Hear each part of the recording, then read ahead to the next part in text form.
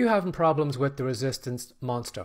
You know, there's something you'd like to do right now, but you just can't get yourself to take action on it. You're just procrastinating. If you are, I'm going to give you a simple thing you should try out. And what I want you to do is, I want you to imagine later on today, or tomorrow, or next week, and how you're going to feel if you don't take action. You know, a lot of times when we don't take action, do what we need to do, we feel guilty. We feel bad about ourselves. We fight with ourselves. We pick on ourselves. We call ourselves stupid, lazy, all those different things. And if you don't take action right now, that is what's waiting for you this evening and maybe tomorrow. But if you take action, even if you're not motivated, you're going to wipe the slate clean.